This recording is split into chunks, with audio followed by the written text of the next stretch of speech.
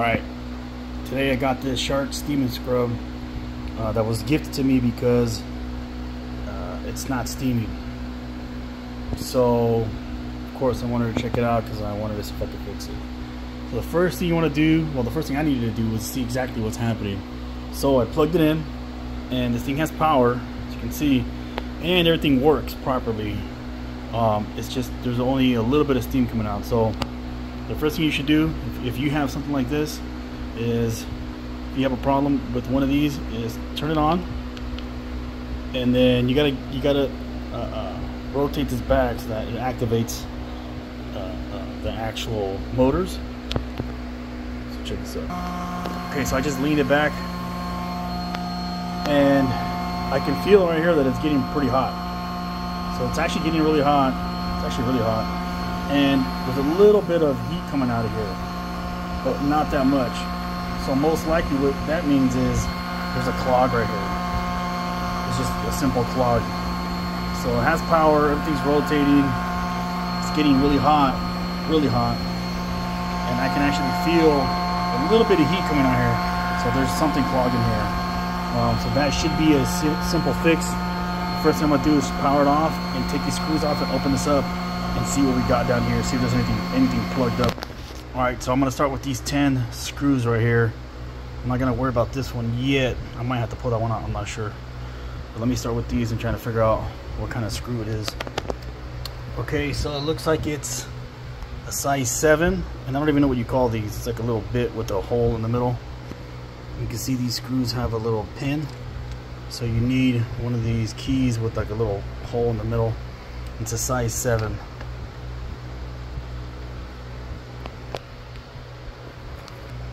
All right, it's a Torx T10. Torx T10. All right, so to get all the screws, I just use a Torx T10 and an extension with my driver, and got them all loose. So now we just gotta pop this bad boy up. And you can see it's already coming out right here. And just remember, this was hot, so just be careful, be mindful of that. And we just gotta pry this up. And one more screw there, so take this one out, so I think this holds this in. Take this out so that this portion come out. So let's get in there too. Okay, so I was able to pry this up easily, but this end is getting stuck, so I took this screw out. Actually, I actually didn't take the whole screw out. I gotta pull the screw out. It's still in there. I think once I pull it out, this will slide out. This thing is a pain in the ass. Okay, so in order to take this off, the back cover off, you gotta take this handle out. Take the handle out. There's a hole back here. Stick a screwdriver in there, and you're pushing on this button right here. So as you're pushing down, pull out on the handle. Handle comes out. Okay. Next, pain in the ass. Now you gotta take this off. Once you take that screw off, now you literally just gotta yank this bad boy off. Yank it off as hard as you can. Boom. Because there's a clip right there that's grabbing back here. So it's grabbing that little hole. So you just gotta yank on this, just pull it back, boom. And now the final 2 screws there, and you should be able to take that back cover off. All right, so I turned this on just because I'm curious. I want to see what it's doing, and I did notice that there's like a little fan, like there's a little motor here that spits out all the steam. So if you look in there, you can see the little impeller spinning around, and so that's where our steam should be getting spit out from. And then this is the hose right here coming out of this little heating element, where our water is coming from, or our steam. So I gotta trace that real quick. Okay, so it looks like this hose is the output to this guy here. Here's the heating element. This son of a bitch is hot. So it looks like this guy's a little motor, and this is where this is connected to our tank. So this is what's pumping the water up. So this is pumping the water up through this little motor, this little pump here. It's pushing it through here, pushing it back out. Everything's working. I don't hear this thing going off at all. So I don't hear this motor working one bit. And I'm really curious. I'm gonna take this off. I want to take this off so I can see what if that thing's sitting down there properly, and to confirm that that's where the water is coming from. I'm almost positive that's where the water is coming from. Let me see.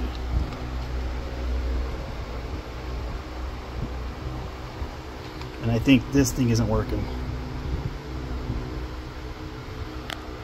So I gotta confirm that real quick. I wonder if it's supposed to be making a noise. You would think it would. You would think you'd hear this thing pumping something, right? So I think what I'm gonna do is I'm gonna check for power on these two plugs here.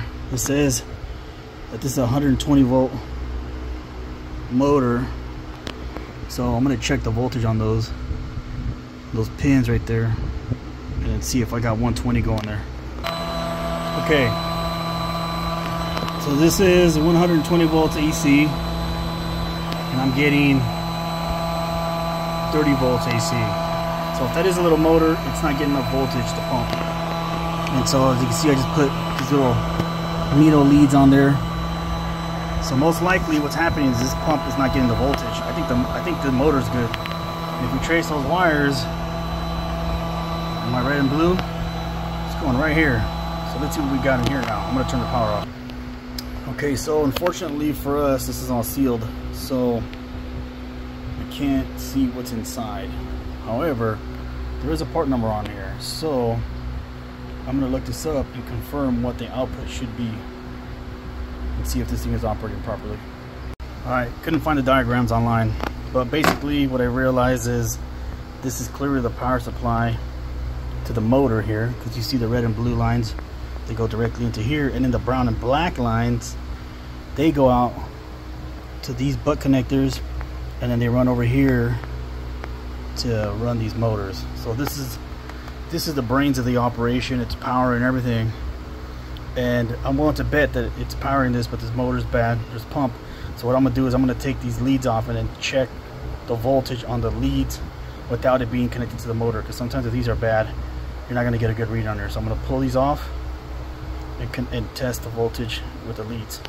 Alright, so I got it disconnected, and now there's only 16 volts AC. That's not good. So I'm gonna try to take this little pump off, see what's going on. Motion detected. Okay, so this guy is a little pump. It's a pump that ain't pumping. So as you can see, there's the water. It's dirty.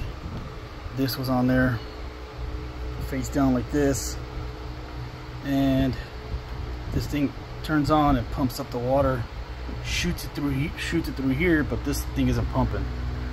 So I'm gonna turn it on real quick. I want to see what it does with it in this state. Alright, this pump is doing nothing. So this is the issue right here. So now the question is it because of this power supply, or is it just because the motor's bad? Because everything else is working on this. This thing is getting hotter than a sumbitch. These are all working. This fan's working down here. So everything in this little transformer slash circuit is taking the 120 input and converting it to everything that it needs it to be converted to. Actually, this doesn't even have to get converted. This is 120. So this is working. These are working. This little motor back here is working. And the only guy that's not working is this pump. So what are the odds that only one output on this thing went bad? I don't know. So we got 32 volts now. Let me turn this on. Okay, so I took this apart. This is not a pump. All this is a little valve. This is the valve, and what happens is, focus on it. This is the valve, and this slides over it. And then what happens is when you turn it on, voltage goes here, this gets magnetized, it opens up this little port inside of here, and water goes through. because this is not a pump. This is literally just a coil. So it's a coil, electricity flows through it, gets magnetic. Inside here there's like a little valve that gets moved with the magnetism, opens up this, the water shoots through it, and watch this, it's gravity fed, there's no pump. Watch, once you put this on there, if you stand this up, water comes gushing out. Watch. So once you look, see that? So that means once you stand this up, all the water pressure is shooting up this way. The water pressure is sitting here in this port, waiting for this to magnetize, open up the valve, and the water goes through. Because if you try to blow in here, nothing comes through. If you suck a little bit, that's because there's a valve in here that activates when this magnetizes. So yeah, I don't think this is bad. I checked the ohms on it. There's continuity on here. It's not open, so this coil is still good. All right, I was thinking about this and it occurred to me that maybe this thing might just be dirty. Maybe there may be, because we have hard water where I live, and I got this from one of my neighbors. So what if this is just plugged up with the water deposit? So I took it all apart, took this out, and I'm actually going to dip it in some CLR. I'm just going to dip it in there and let it clean it out. But first I'm actually going to open this up. I'm going to take this apart from here and see if maybe it's dirty on the inside. I'm really curious now. Alright, so I twisted it apart. It's really easy to do. It looks like there's a spring in here, like a little ball in here to plug up the port. And then I have these pieces, and this looks clean. There's another piece inside of here. Let's see.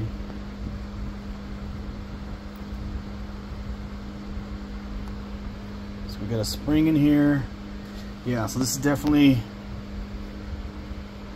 let's see, I gotta think about this. I'm not 100% sure how this works, but looks like basically this little ball here, as you can see, is spring loaded, and it plugs this up, but the water can't go through, so the water can't flow through.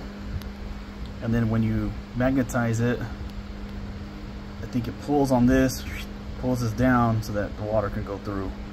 So I gotta look into this a little bit more, but so far it looks clean. Okay, so in order to test this, I'm pulling 120 straight from an outlet. I got an old lamp that I had. I just got the cord, and I ran one line through 0.5 amp fuse, this switch, and then the return is going to go through the other line. So I had to switch meters because my other one wasn't working right. So now I'm going to put this on 200 volts AC. I'm going to plug this bad boy in. First test to make sure I got the voltage, and then I'm going to plug it. Then I'm going to give this bad boy 120 volts fused, of course, and see if this thing changes states. All right, here we go. Switch on. Got 120. So now I'm gonna turn this off. A little more voltage. I'm gonna plug it in here, stand back and flip the switch and see if this thing changes states. All right, here we go. Am I afraid? Yes, I am. Boom. You can hear it working.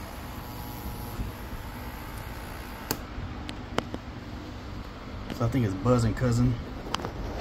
And I lost a little clip. The clip went flying, so I gotta find it. But this thing seems to be working. Once it gets to 120, you can hear it changing states. So the only problem was that this thing was vibrating, so I wasn't able to test it properly. So let me find the clip. All right, looks like it's that little plunger that's right in here. You can feel it. You plug it in. It's just like right here. little spring-loaded plunger. You can't tell, but the little son of a bitch is going crazy.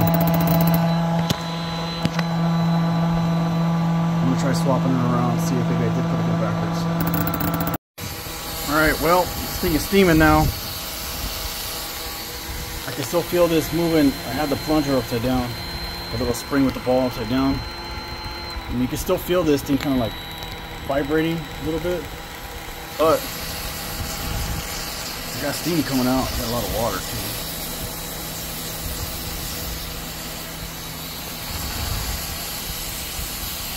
I wonder if there should be more steam than water. Look at that, like water, large water droplets coming out. But I mean, it's working now. But now I just think there's too much water coming through. I don't know, it's working though. I don't know if it was a 120 jolt to the system that got it working, or me just taking it apart, cleaning it. But it's working now. Look at that steam. So, fixed it. Alright, so this bad boy is steaming like crazy. You can see the steam coming out of here. This is pumping, the water's pumping through. This is really hot, so it looks like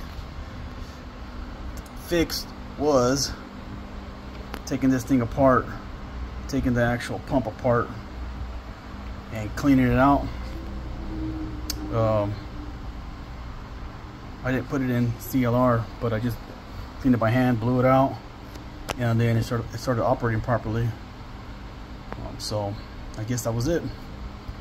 This needed to get cleaned up, and moving forward I'm just going to use purified water. I'm not going to use the hard water that comes out of the sink, but that's it. Alright, put this back together. Just make sure that this is laying down flat, and you see those two blue tabs in there. So this is laying down flat. Go ahead and put this cover back on, and there's no real special way, just put it back on. And then you're going to put the screws on, and then don't forget these two screws back here. Alright, once you got the cover back on, you got all these screws on there. Don't forget these two. Boom, boom. Put this back on. It's gonna snap in. There's one more screw up on top there. Don't screw. Okay, once that's tight, just slide this bad boy in till you hear it click, click, and that's it. Now we're back together. I gotta buy some new pads, and my shark, my brand new shark, or my used shark, is not working.